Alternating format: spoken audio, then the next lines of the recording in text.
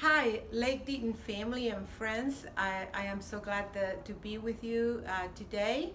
I am in the prayer room for Lake Deaton, and if you have not been here, I invite you to come by, especially in this Lent season, and just take a few minutes to pray and just enjoy a time of meditation.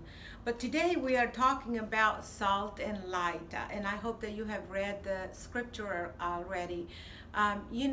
Salt has gotten a bad reputation. We're not supposed to use too much of it because it's bad for our health. But I still remember when I was a little girl and we visited the remote villages in Honduras, and the way they used to preserve meat was by putting salt in it. That's the way to preserve the meat, and it really helped those people without refrigeration.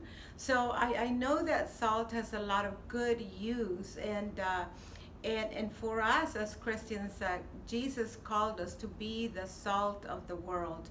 You don't need a whole lot of it, just a little bit. It adds flavor to your food and to your life. So I think Jesus is calling us that in the midst of our family, friends, and neighborhoods, that we can just bring a little flavor.